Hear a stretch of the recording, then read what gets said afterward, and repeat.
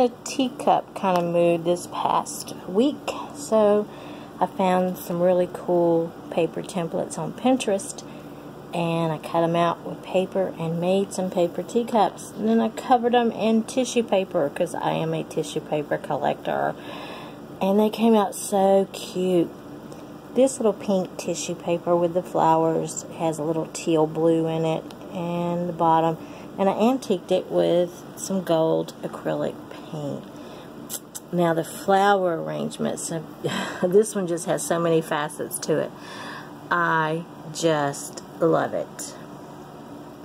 I have the pink lilies, I have like little blue periwinkles, and I made a paper birdhouse, and I have a clipart bluebird that I did a paper layering technique called paper Tole, and it makes the little bird stand out like it's a real bird.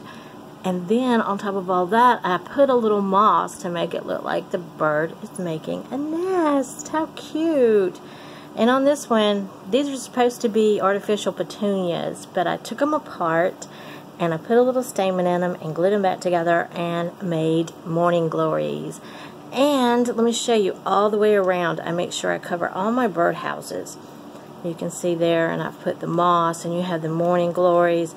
And then when I come around here, I want to show you this. I also couldn't find the perfect leaf, and I have tons of craft foam, so I wanted a morning glory leaf. So I took some craft foam and I cut it into a heart shape, textured it, and then painted it and made the leaf for the morning glory. So you have craft foam leaves that are not going to dissolve if it got wet. Now the birdhouse and the teacup, different story, maybe decoupaged, but I wouldn't test it with getting it wet to see how it would stand up. So there you have it.